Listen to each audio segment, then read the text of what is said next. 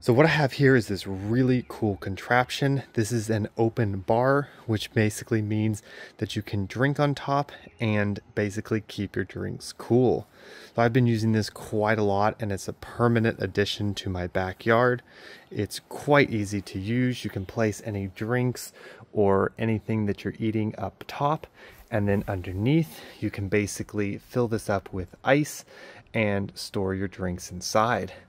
Now it has this lever here that you can basically open or close it to lock this bar into place.